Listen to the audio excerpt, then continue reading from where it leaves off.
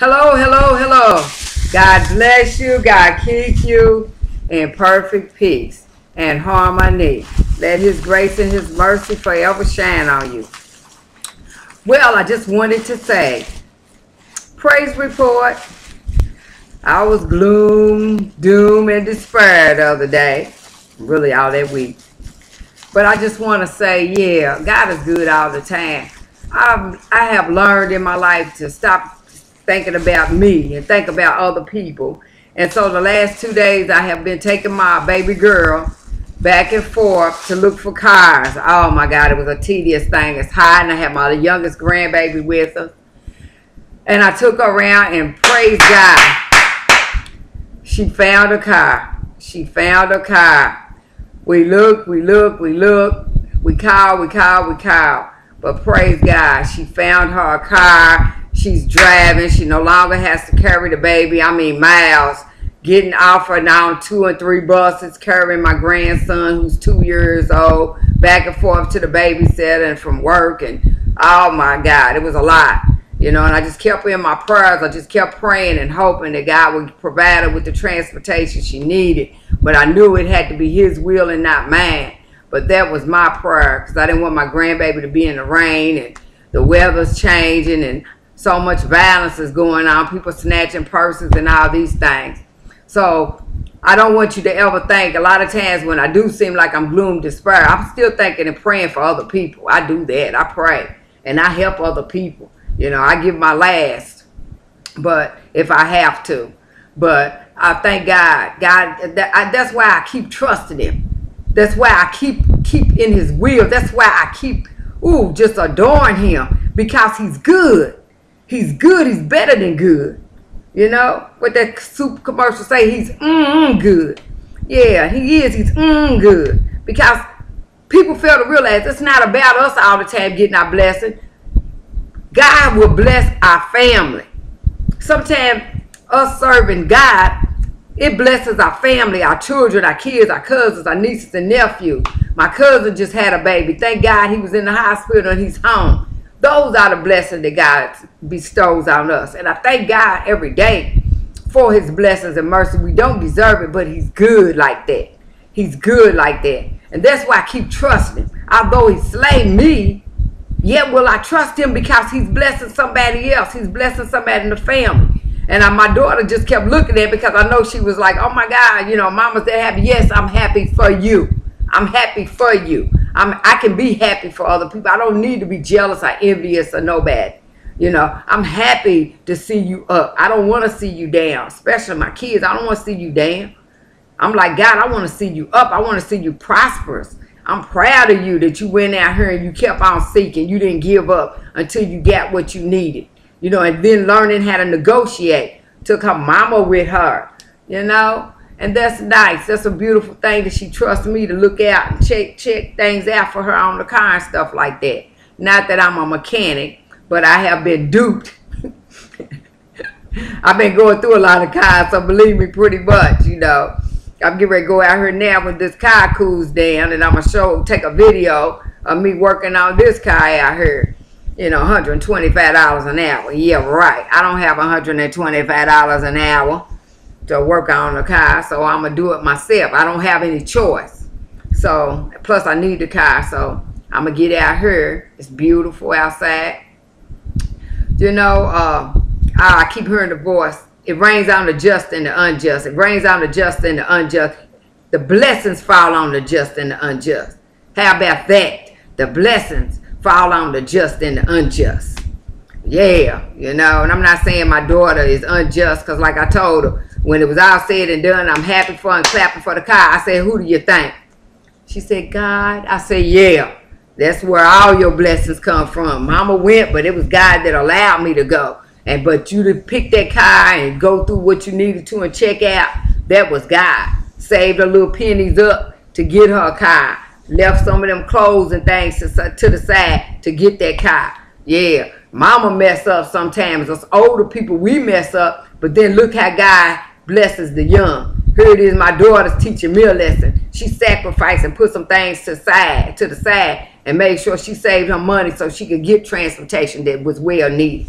She wasn't selfish, running around here trying to buy some clothes and all these type of things and shoes and not get the thing that she needed mostly. And that was transportation, because her job is it's over 20-something miles from my house. Yeah, it's a good 14 miles from my house.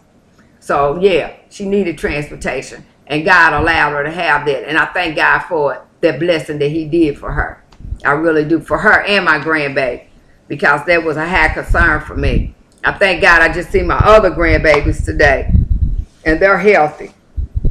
And they were going to the store. So that's beautiful, you know. They reach out and they call Granny. And so that's nice. It's nice to see them healthy and strong, you know, and prosperous, and that they have dreams, that they have goals, and they have a destiny, you know. And that's a beautiful thing. And like the pastor said, count your blessings one by one. Yeah, count your blessings one by one. Slow down and count them. Thank God for my grandbabies, each one of them, all 6 of them. Right now, 6. I don't know. I hope it's none in the oven. But yeah, right now, 6. So I thank God for each one of them, and for my kids, their health and their strength, and for them to have jobs and be prosperous. All 3 of my children work. Anybody, kids that don't. But I thank God that they know how to take care of themselves. They know how to keep a roof over their head. That's a blessing from God. That's not all me, but that's a blessing from God. Because sometimes they see it and they'll do it. You know, they seen me struggle. They seen mama work and struggle. They knew that welfare check wasn't going to take care of everything when I was getting it. Now, don't look for me to be ashamed of nothing, because I'm going to keep it 100 the best I can with it.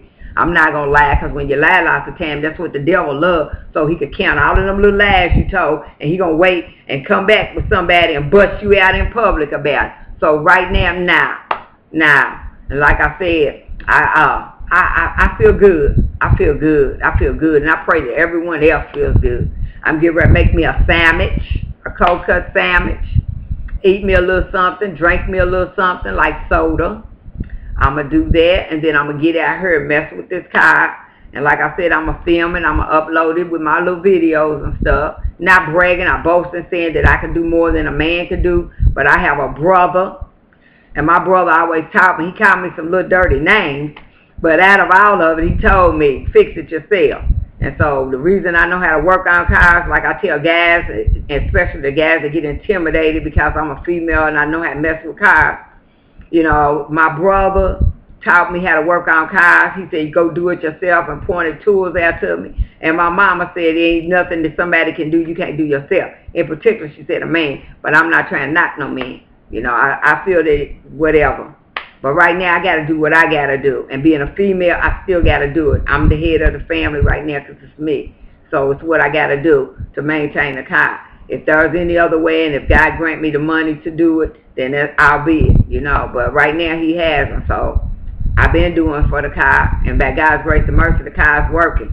Everybody said it was this, it was that, and it wasn't supposed to get up. But they failed to realize, my God raises the dead. Didn't Jesus get up? Didn't they nail him to the cross? Didn't they put all of the thorns and tacks on his head and put the nails in his hands and his feet? And people, I don't know if, I never heard anybody talk about that, but when God got up, I don't believe, I've never heard anybody say he was limping. Because you know darn well he should have been limping. His hands should have been numb. But what did Peter say? Peter said, I seen his hands. I seen the person. He said, I seen him. He said, I know it was Jesus. Yeah, he walked around and they seen him. It makes you think about that, don't it? People talking about when you're in heaven and stuff, you won't be sick no more. But God, Jesus, when he came back, he showed them. They said you could see it, the holes in his hands. It was him. It was Jesus. Walked among them. I don't know. One of them said they seen him with the person, said it was you could see the holes in his hands. I'm quite sure you could, because he wanted you to know that it was him that got up. Not that you seeing a vision or a spirit. That this is God, this is Jesus reincarnated, walking among men. Look at me. Here I am. I was dead, but now I'm alive. That's how he does, and that's how he resurrected my car. My car was dead. Everybody counted it out, but God counted it in. That's how man does. He can count you out, and the doctors can say, no, cancer's in the last stages. Go home and kiss your family. Kiss your kids. Pet your dog. Feed your goldfish. Because it's the last time. You count it out. Like baseball, 3 strikes, you out. You done. Ain't no more sliding.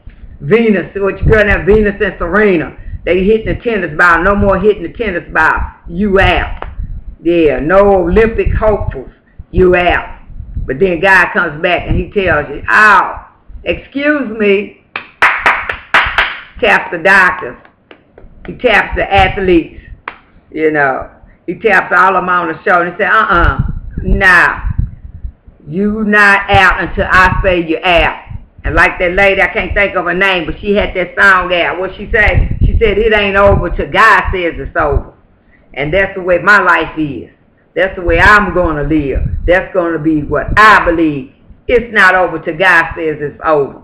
Doctors proclaim me. I've been dead. I've been dead. Yeah, I've been dead. So I know he's a resurrector. I hope that's a word. Resurrector. If it's not, it is now. Resurrector. He's a resurrector. He's a doctor that's not on call because he's always around. All you got to do is just call him up. A doctor on call is going to get paid. I can't pay him. I could never pay the price. I could never give him anything that would be worthy. He don't want nothing that I give him except give him my faith, give him my trust. But I didn't give any of that. And he let my mother give birth to me. So, make you think, don't it? Can't give him nothing. I can't give him nothing, but he can give me mercy and he can give me grace. And that's what he gives me every day because he woke me up this morning and he started me on my way. I was in my right mind and I used to be out of my mind, but I was in my right mind today. Yeah. That truth got high. Pastor said, count your blessings. He said, count your blessings. He said, count them one by one. Yeah. Got the movement of my hands and get ready to take them out here and work on this car. Got a stomach getting ready to eat. A throat so I can drink. Esophagus. Yeah, let's get real technical with that. A tongue. Yeah. All those same things so I can talk. I got my legs. I got my feet. I got movement in my feet. Yeah. Got my neck. I got my ears so I can hear. Eyes so I can see. Nose so I can smell. Woo! Mouth so I can taste. Yeah. What the school book say? My 5 senses. Today I have them. Sober and in my right mind. Ooh, let's count that one. Let's count that one. Yeah. God is so good. And he is so worthy to be praised. I love him. I love him. I love him. I love him. And it don't get no better than that. God bless you and keep you. Bye-bye.